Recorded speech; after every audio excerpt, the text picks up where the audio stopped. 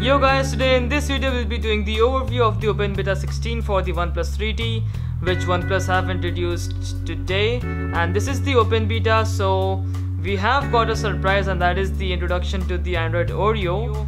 And I'm really very happy with OnePlus that they're very quick with the updates, and I feel that before 2018 we can get the Android Oreo for OnePlus 3T. So let's begin with the overview. So the first and the most noticeable change with the Open Beta 16 is the introduction to the Android Oreo, which I have already introduced.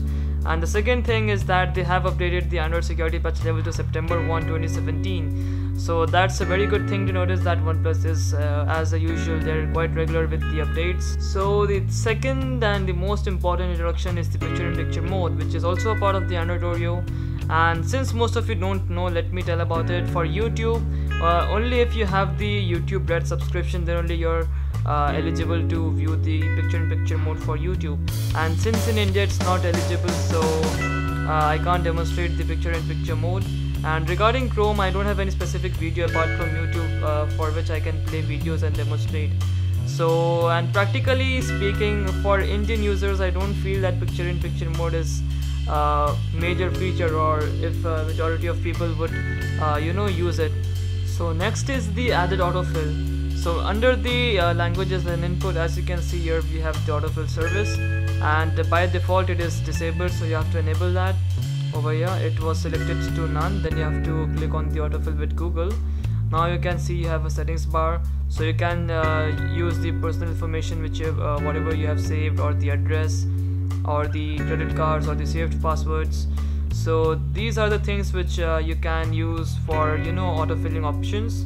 So yeah, that was the third thing. So coming to number 4 is the added smart text selection. And as you can see, for example, if you have any text, for example, I have opened messages and I've inserted a address of a specific place. So as you can see that this is a specific place's address, and if you select it, it will get, if you select the address as a whole, as you can see that you will get the Google Maps option, as you can see over here. So for example, let me choose the whole address, and if I click on the maps will open, and it will be showing you the address of the place which you entered. So yeah, that's a pretty good thing. They have added the smart text selection too. Also coming to the new quick settings design, as you can see that the design has also changed. Here you can see the battery percentage, and the logos have also been changed of some of the items. And on the pencil, on the edit one, you can see you have also a new icon, that is the switch data, I guess. Yeah, switch data. So you can drag and drop tiles to edit. So yeah, that's the refined one. And the settings is also quite similar, no change in these settings so far. So yeah, that's a pretty refined look of the launcher, I would say. Not many changes to notice. Now let's come to the change in the launcher. So the first changes is the added notification dots. So for example, let's take Instagram and let's go to the app info. As you can see that here we have the, under the notifications, here we have the allow notification dot. So for some of the applications we get the notification dot. For example, let's check for YouTube too. Under the notifications, as you can see that all the applications have the notification dot feature. So yeah, they have included, but I have also found a bug, so let me show you.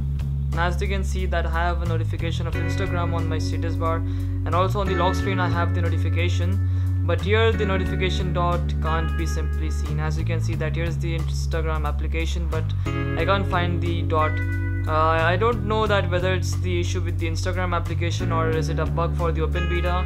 So yeah, I feel that it can work with the WhatsApp or with YouTube, but since this is not my primary phone, so I haven't tested it out. But yeah, so the second change is that now you will be able to upload photos directly to Shot on OnePlus. And for that, let me show you here. If you go to the wallpapers, and then if you go to Shot on OnePlus, and if you make an account over here, as you can see that this is my account, and here as I haven't uploaded, so it's showing didn't upload any pictures.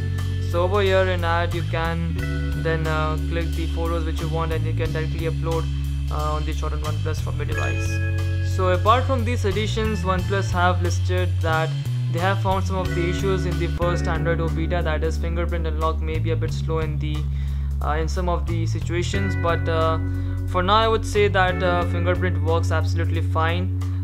When I installed, until now I haven't experienced any issues. It works blazingly fast, no issues, no lags, nothing. So yeah, that's the first thing. And second is the shortcut to access Google Photos is unavailable. So yeah, that's pretty much true, it's not available right now.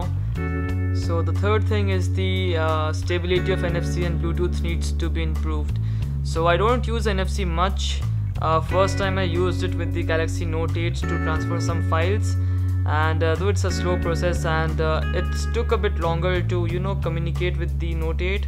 I don't know whether the placement was wrong or what, but yeah, it needs to be improved, and don't know about the Bluetooth. So yeah, that was the third thing. And talking about number 4, the performance and compatibility of third-party applications.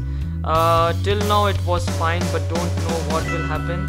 And also I would like to tell that the RAM management is also very good. Let me show you the available RAM for now. So if I go to storage and memory, here is the memory. As you can see that out of 6 gigabytes, free RAM is around 4.1 gigabytes, and it's not surprising just because I don't have much applications installed. But yeah, 4.1 gigabytes is decent, I would say, for no applications. So for default I guess it would be around 2 gigabytes free available. So these were some of the features and the additions and the cons which OnePlus has listed on their website. And apart from that, after using it for around 1.5 hours to 2 hours, I have noticed that the battery drain is going to be an issue for this open beta. The boot up time was decent. It took around 30 seconds to boot up, I mean to restart, yeah. And the fingerprint was also quite good. But yeah, the battery drainage might be an issue for this open beta, so you must be aware of that. So yeah, I hope that you have liked my video. This was sort of a quick overview of the Android Oreo, or the Androids, or the Open Beta 16 which OnePlus have introduced today. And I hope that you have liked my video. If you liked it, I would appreciate if you click the like button. Do subscribe to my channel if you haven't already, and if you have any specific questions, do not forget to comment in the comment section below.